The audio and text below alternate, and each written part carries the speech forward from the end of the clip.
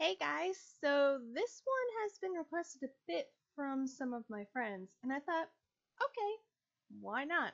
What do I have to lose? So let's dive in. I had to really start with that joke, didn't I?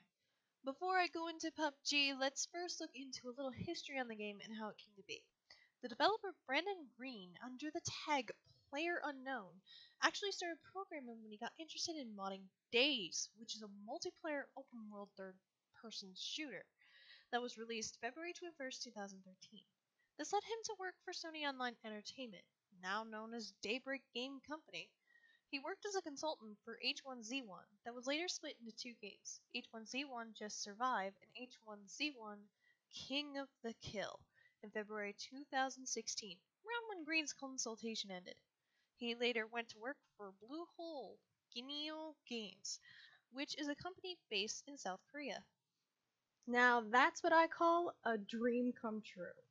Enter March 2017 when PlayerUnknown Battlegrounds came onto Steam as an early access game. This was nothing new, as most developers do early access when they want to see what they can do to improve their games before they're fully released. PlayerUnknown Battlegrounds was then fully released on PC December 20th, 2017, with the Xbox One releasing later that month, and the mobile version which came out on March 19th, 2018. Now the mobile version was published by a Chinese company called Tencent Games, and that's what I'm looking at today. So does it keep the standards of the PC and Xbox ports? I'm not really into shooters, so I'm relatively new to this genre.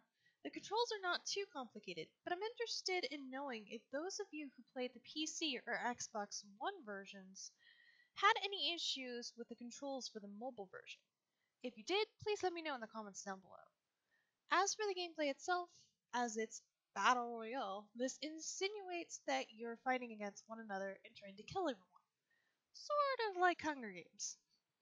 You can create your own character and then go right into the battle. Sort of. You start off with nothing, not even clothes, and you're running around the map trying to gather guns, backpacks, armors, and other stuff.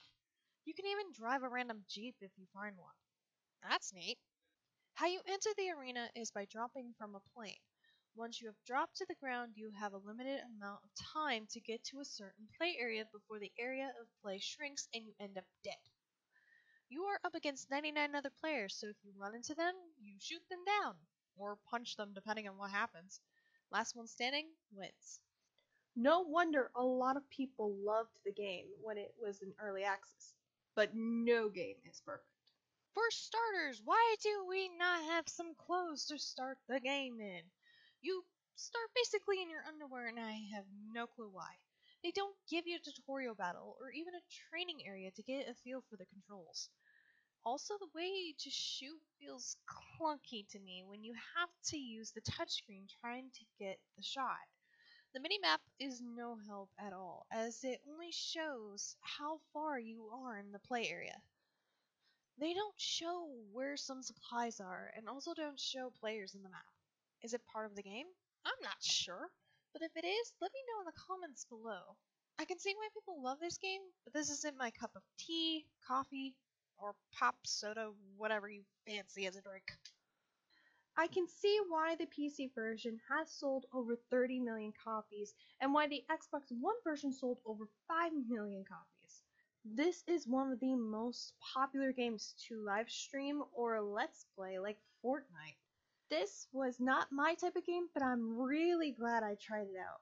And I want to thank all my friends for suggesting this. And I want to thank you guys for watching this review. Thank you all so much, and I'll see you all next time.